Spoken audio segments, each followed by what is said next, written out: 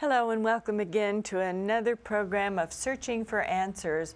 This is a program designed to help you, the viewer, as well as all of us here on the panel, to better understand the Bible. And right now we're in the book of Revelation, chapter 21. And if you'll go and get your Bibles and your different translations and read along with us as we discuss each verse, sometimes each word. Sometimes each letter. Yeah, I'm Carolyn Thompson, and on my right is... I'm Gerald Winslow. I teach at Loma Linda University. And John Jones, La Sierra University. John Brunt, pastor at the Azure Hills Church. Ivan Blazin, Loma Linda University as well. Ivan, would you review the first 6 verses of chapter 21 in the book of Revelation, please?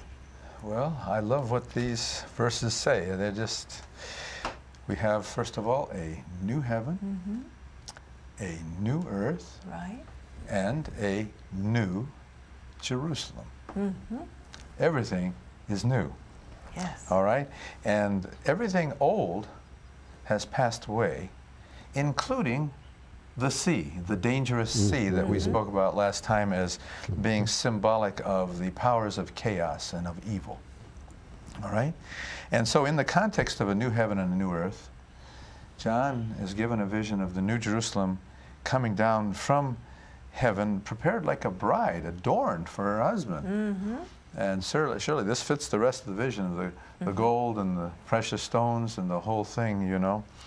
But now, what is of greatest interest, it would seem, I heard a loud voice from the throne saying, what does this voice say? The dwelling place of God is with human beings. He will dwell with them as their God, and they will be his peoples, plural. Here are all the nations of earth as a part of God's new city. Yeah. The new age, the new everything. And so God is going to dwell with them. And, you know, to those martyrs have been wondering how long in the book of Revelation, it's almost like saying, where's God? Well, here he is. Here's God.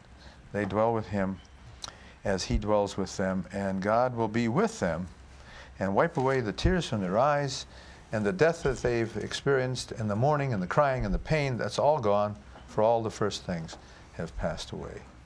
And so, as if a kind of redundance, a repetition, and the one who was seated on the throne, God the Father, said, see, I'm making all things new. We already knew this, but it's emphasized. A lot happening in a few verses there. Right. I'm making everything new. And furthermore, I want you to know that what I'm telling you is absolutely trustworthy. You can count on it. It is true. You're called to faith in what I'm saying here. So it is done. Think of Jesus on the cross. It is finished. It's finished. He did that part. Now it is completely finished because we have new heavens and a new earth. And what happens? Well, that's about where we were. That's as far as we went. I'm the Alpha and the Omega, the beginning, the end. So now we have some promises made in that connection.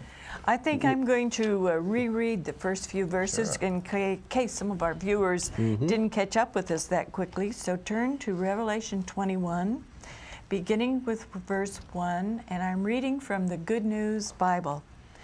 Then I saw a new heaven and a new earth. The first heaven and the first earth disappeared, and the sea vanished. And I saw the holy city, the new Jerusalem, coming down out of heaven from God, prepared and ready, like a bride dressed to meet her husband. I heard a loud voice speaking from the throne. This is in quotations now. Now God's home is with mankind. He will live with them, and they shall be his people. God himself will be with them, and he will be their God. He will wipe away all tears from their eyes.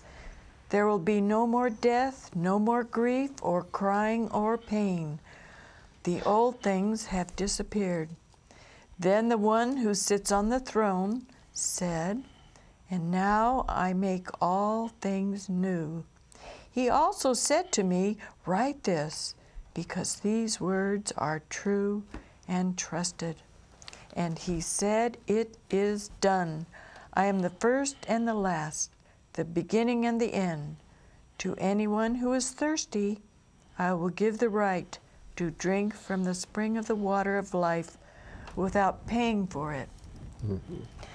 You know, there are a lot of connections between the Gospel of John and the book of Revelation.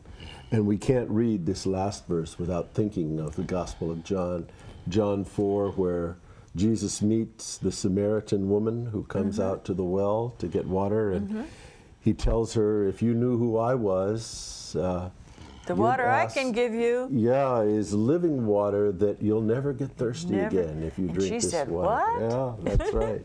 Who is this stranger? Yeah, go ahead. Well, and of course, that's what Jesus is talking about. He's talking about the gift of eternal life, symbolized by this water, and this is what we see here.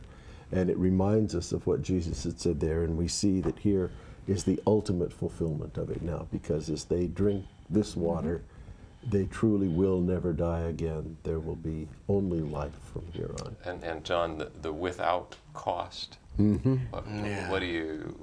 Yes, that's right. That sounds like a sermon right there. Well, absolutely. I mean, isn't this just again Did they a have to reiteration? pay in those days to get a drink of water from the local fountain? Well, often somebody would be there with a bucket and. Right. It's not the fountain, the well, which might be out of a ways, but it's the rather bucket. the street vendor. This reaches through John, as you say, but it reaches now all the it way makes back sense. to Isaiah chapter 55, where here the divine salesman takes up the cry of a street vendor. Hey, hey, everybody! You can hear his chant, you know. Everybody thirsty? Anybody? Come, come, water I have for you. But this time you don't have to pay. You don't have to pay.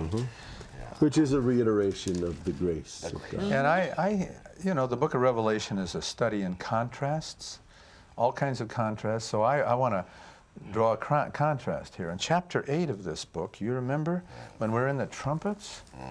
And so one of the trumpets has to do with the rivers and the springs of water, and a star falls down, and it's called wormwood. Remember that? And it's a third of the waters became wormwood, and many died from the water because it was made bitter. Here we have, in our experience here, the bitter waters that some drink and they die from these waters. But now comes the time when this is overcome. Don't have to drink bitter waters anymore. You said there's no more crying or pain. You don't have to have any of that stuff. You got the water of life now. So this is the opposite. And so God really does make things right. Jerry, Yes. what do you make of the springs of water?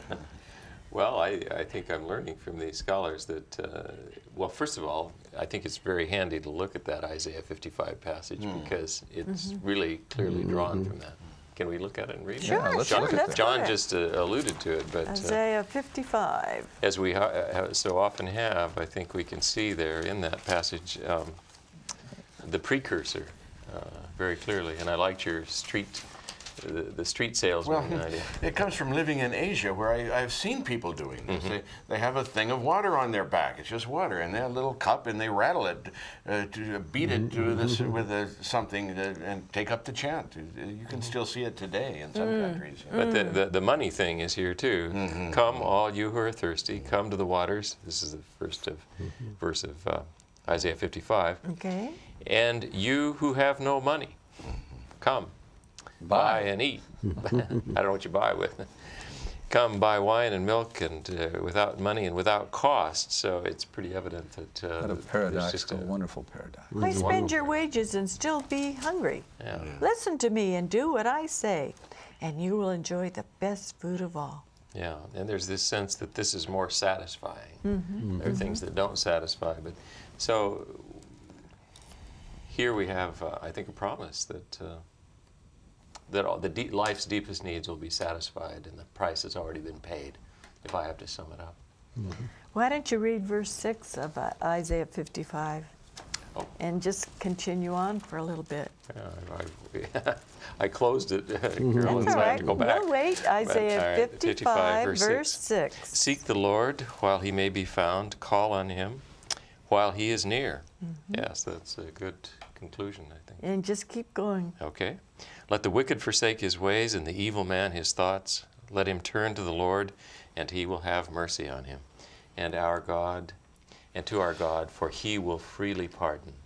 And then it goes to that beautiful passage about my thoughts. And that's really part of the message of the book of Revelation. Yes, when God is going to see, this is about repentance. When you say turn or return, you're talking about repentance. That's what the word means in the Hebrew. It's to turn around, come back.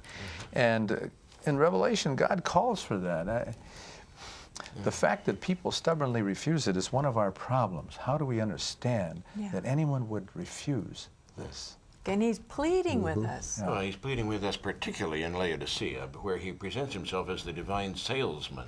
He says, I'm banging on your door, and I'm urging you to buy from me the gold and the white raiment. Right, you know, right.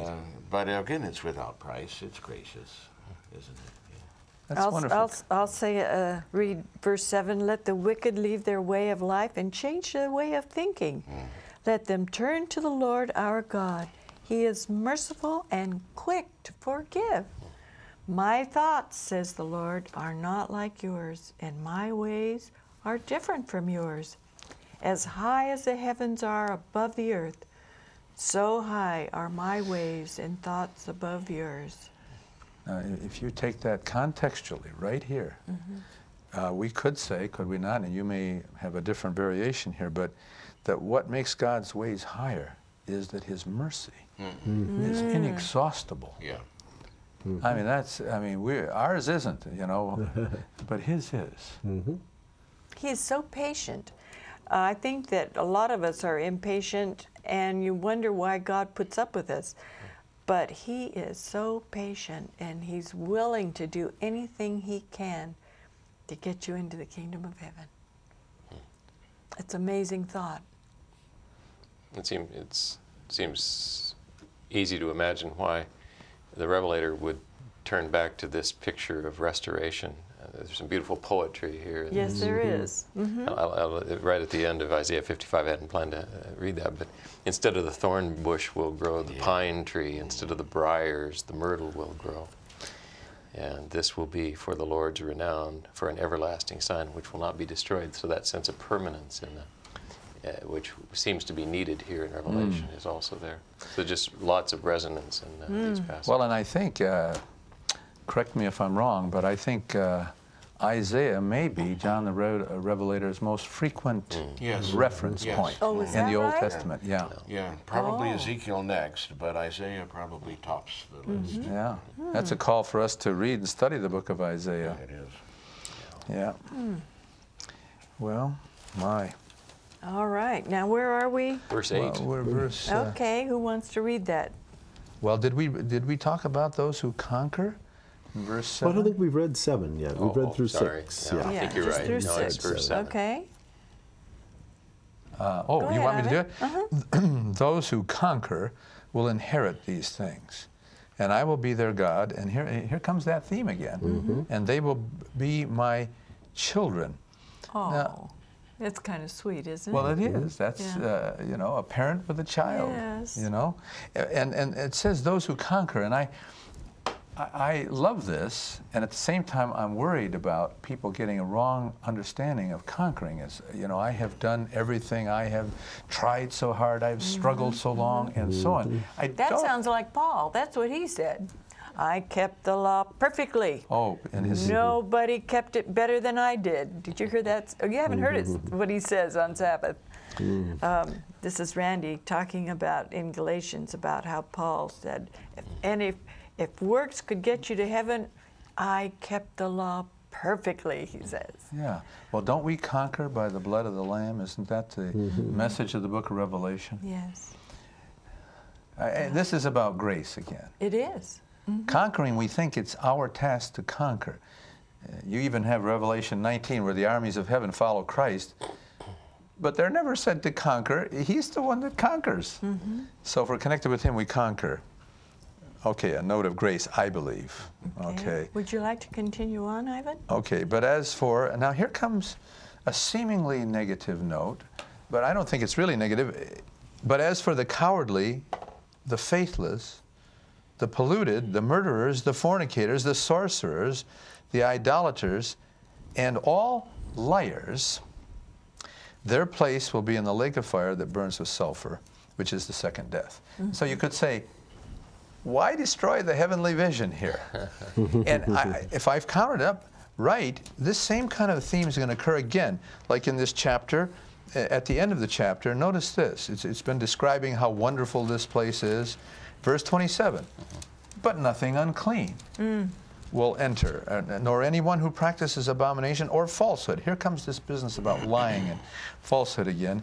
And one more time in chapter 22, it says, verse 14, wonderfully, blessed are those who wash their robes so they may have a right to the tree of life, but outside are the dogs and the sorcerers, the fornicators, the murderers, the idolaters, and everyone who loves and practices falsehood, which happens to be a theme that keeps running through each of these.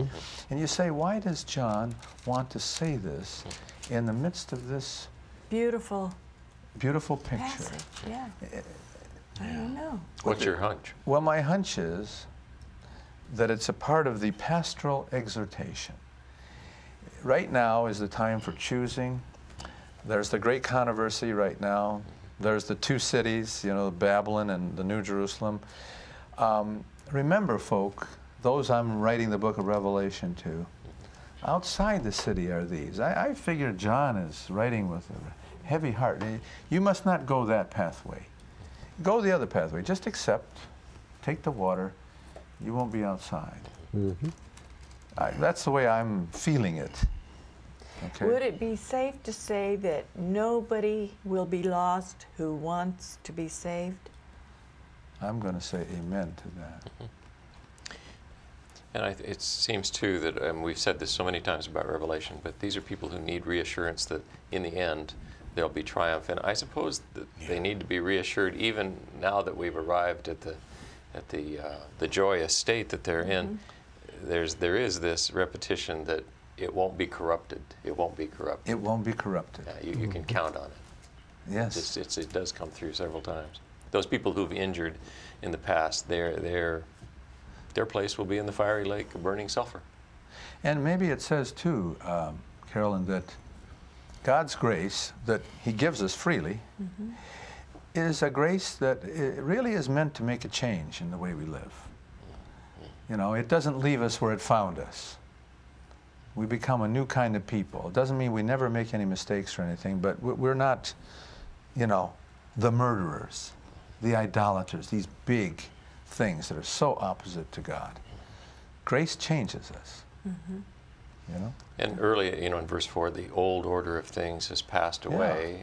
I think he just has to remind them, that was the old order. Remember, it's gone. It's over. It's over. He must be worried, you see, that people could give in to the power of the beast at the time when he writes. That's right. You know, the conquering is not, we've said this already, we need to say it again, is not some kind of agonistic struggle, some striving of our own that we do. No.